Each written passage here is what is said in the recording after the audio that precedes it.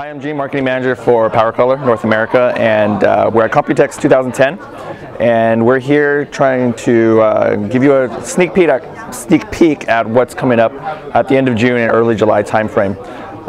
We'll just start right here.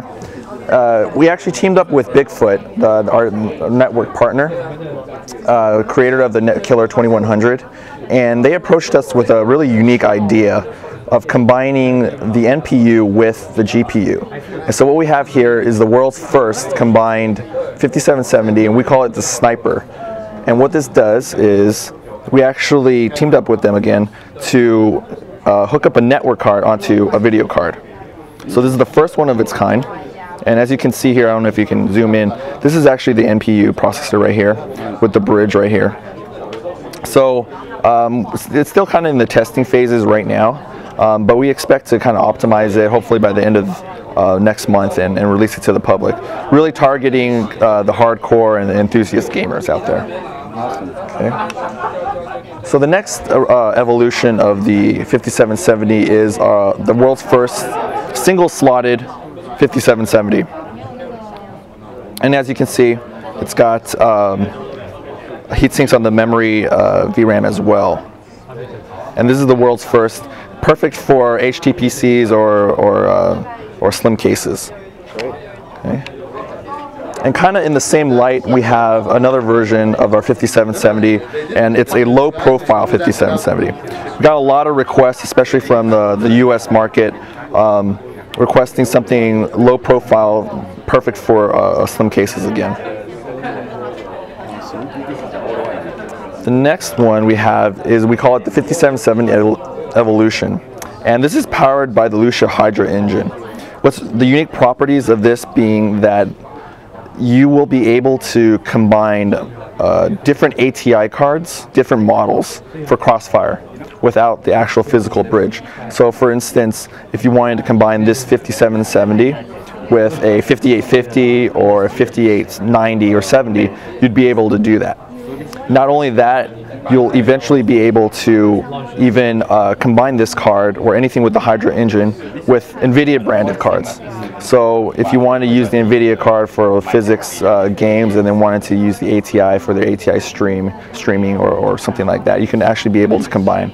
So this is a really exciting product that we hope that's going to be on release and available to the public in Q3. Q3? Yeah. Do you have a price point for that? I don't have any price points for these. It's still kind of in test phases right now. So. And it has a Lucid chip right on the. Correct. Correct. It has a Lucid chip right on the card itself. First time I've seen that. Yeah, it's the first time for VGA. We know for motherboards it's been done before, but this is the first one for graphics cards. So moving along here, we have our 5550 and our 5770 PCS Plus versions. The PCS standing for Professional Cooling System, and this is our custom cooling system that we have on some of our higher end cards, and the Plus designating that it's factory overclocked. So if you're looking for an extra performance boost for some of these mainstream cards, this is a perfect solution for you. And moving on, we have our Go Green series, and if you haven't heard of the Go Green series before, this is our a product line that is consumes less power than a regular version, passively cooled with copper heat pipes, with in particular our 5750, which loses no performance versus a regular version. So not only are you using less power and not having to actually even have an extra power connection to it, you're not losing any of the performance that you have on the regular version. So next thing we have is our LCS. Now we released this a few months ago, and it sold really well. And in fact, it sold out in the United States a couple months ago, and the market demand and the request that we got kind of led to us for the second version. So we're releasing the second version sometime in the next month or so. This is actually probably the most unique product that we have here. This is the PowerColor 5970 Radeon Eyefinity 12.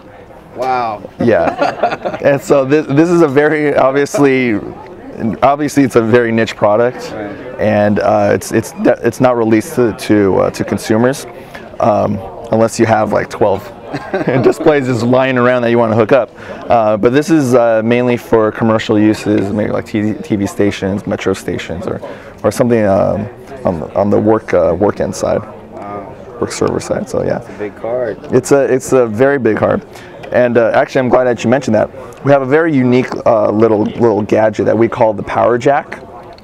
And you probably might not even have thought about this, but as cards are getting bigger, they're getting heavier, and we're finding that we're seeing a little bit of sag when you're hooking these up to your motherboards and to your case. And what the Power Jack does is all you gotta do is you slip this underneath the card itself, and it supports the bottom end of it. So instead of bending your case or bending any of the metal bolts that's helping it, you can help just support it with the Power Jack. So we'll probably be bundling this with some of our higher end cards and then making it available as a standalone product sometime in the future. So that's kind of a general overview of what we have here at Computex, and again, some of these newer products are going to be available to the public in the next month or so. Great. And there'll be some reviews on HotHardware for it for sure.